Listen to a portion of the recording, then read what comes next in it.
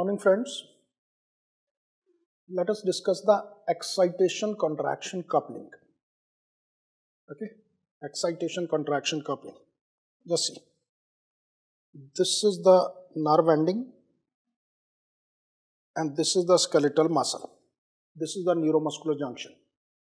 We have already discussed that. Now, this is the skeletal muscle membrane. Okay, action potential goes there and that action potential will be transmitted to the muscle also.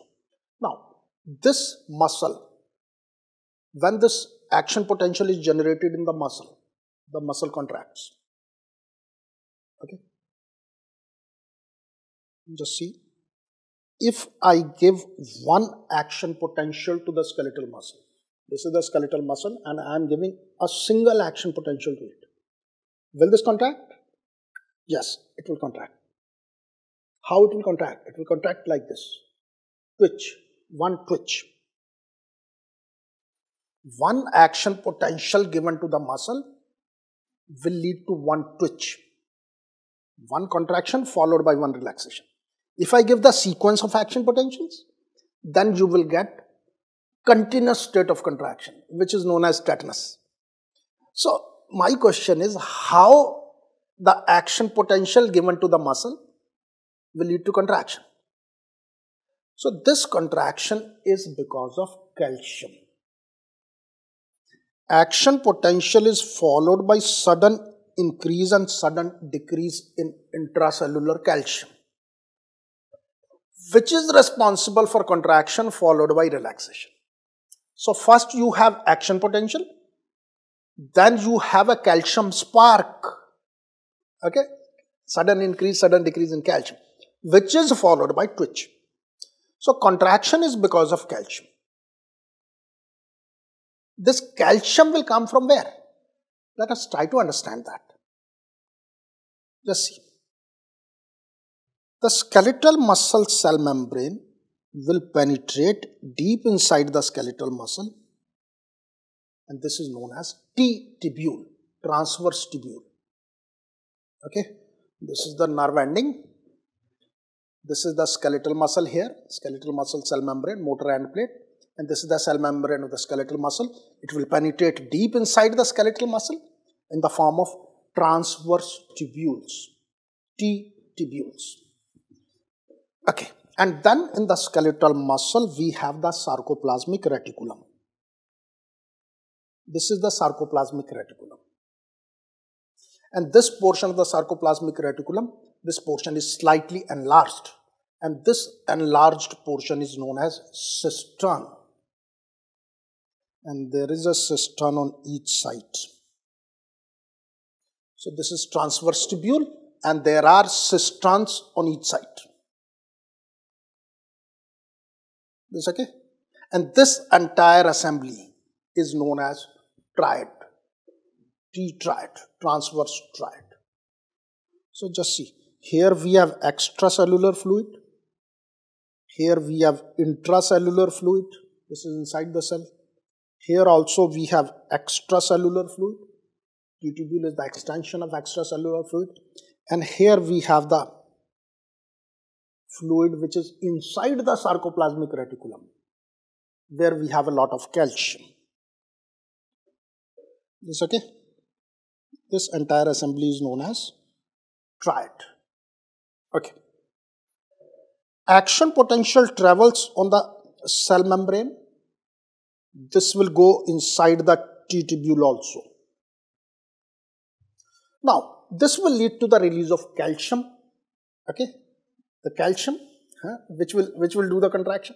So this calcium ion will be released from where? From where calcium ion will come? It will come from T-tubule or cistern. From here or here.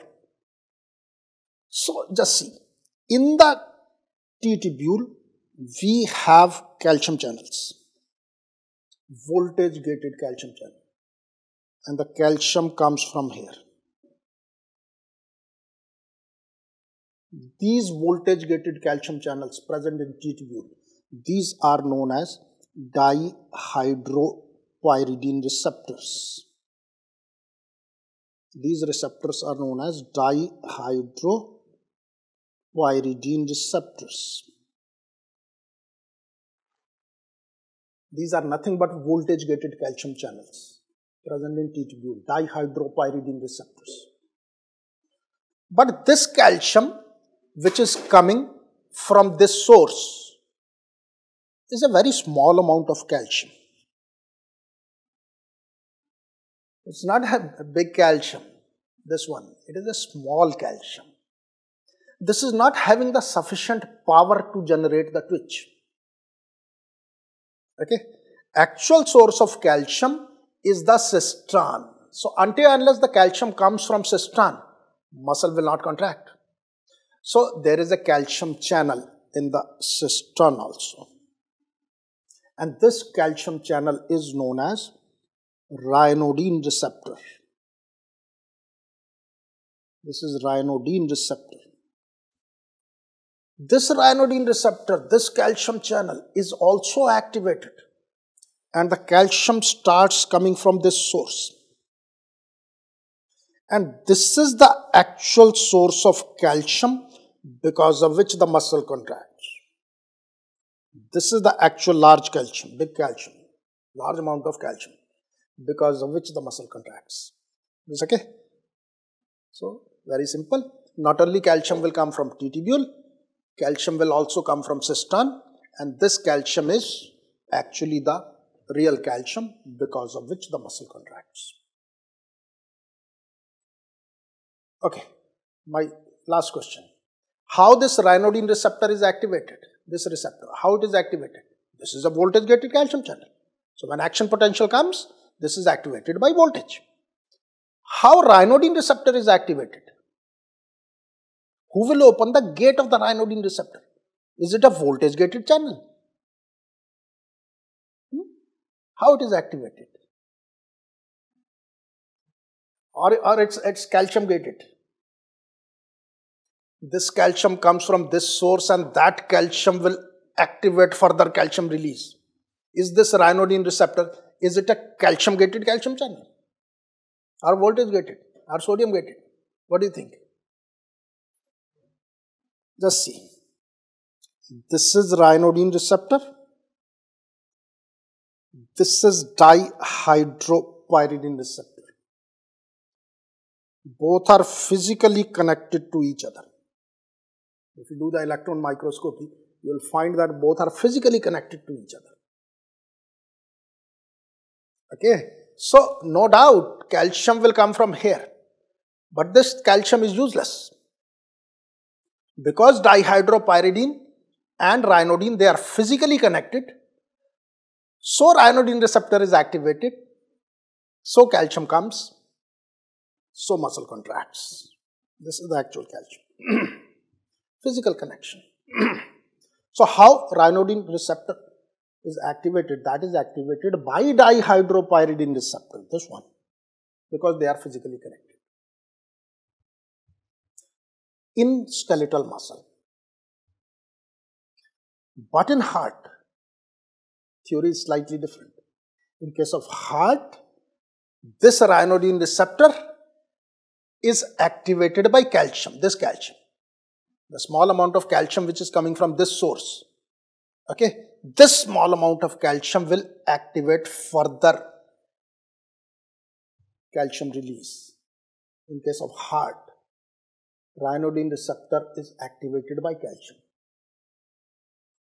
Calcium-induced calcium release. Okay, so this phenomenon, calcium-induced calcium release, this is the phenomenon seen in heart. This is present in heart. In skeletal muscle, okay, calcium-induced calcium release, this is something which is seen in heart. Is okay? In skeletal muscle, mechanical coupling. So there is slight difference. Just try to remember this difference. Okay. You know what may be the implication of this difference? Okay. Just imagine that this outside calcium in the blood is less. Okay. So this calcium will be less. So this calcium will be less. So heart will become weak. But in skeletal muscle, because this is because of the mechanical coupling here, so skeletal muscle will not become weak. So myocardial contractility may be sensitive to extracellular calcium, not the skeletal muscle. So that may be the implication of this difference. This calcium is more, this calcium will be more, so this will be more, so heart will become strong, not the skeletal muscle. So why myocardial heart contractility is sensitive to extracellular calcium, not skeletal muscle? Why? This is the reason. Because in case of heart, we have calcium-induced calcium release. Okay, so this is the excitation contraction coupling. Okay, this is the excitation. I am exciting this skeletal muscle. Because of this calcium, now this calcium will ultimately do the contraction. Is okay? Suppose we have some mutation here in the ryanodine receptor,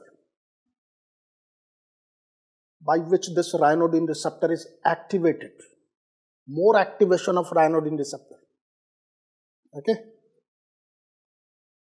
More calcium release. When more calcium will be released, what will happen? Muscle will not enter into spasm as such, but because of that, the body temperature is increased. This condition is known as malignant hyperthermia. Malignant hyperthermia.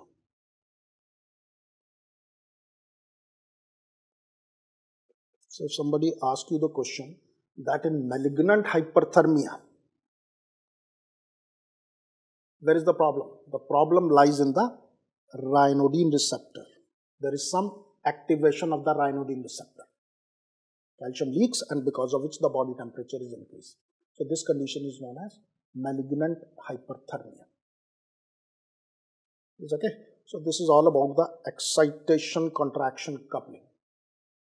The sarco-tubular system, T-tubule along with sarcoplasmic reticulum, sarco-tubular system, and this will help you in excitation contraction coupling. This is done. Okay, how this calcium, which is released from here, how this will do contraction, we'll discuss it in the next video. Thank you very much.